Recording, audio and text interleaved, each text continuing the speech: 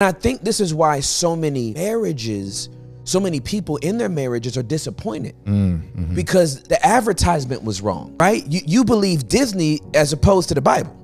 In Disney, and they lived happily ever after.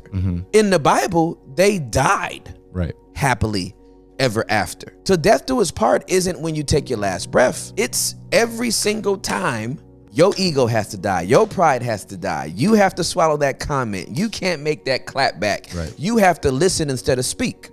Give you a case in point. Let's go Jefferson's, Good Times, Cosby Show. Cosby Show. Okay? All of them were married. The next big sitcom to come out was Martin. They weren't married. They're dating. That's right. Having premarital sex, the whole nine. When does the show end? When they get married. Oh, that's right. Wow. And so what were we informing Gen X of? Because all the shows up into that, and you can go back to my parents' generation, Donna Reed, and, you know, My Three Sons,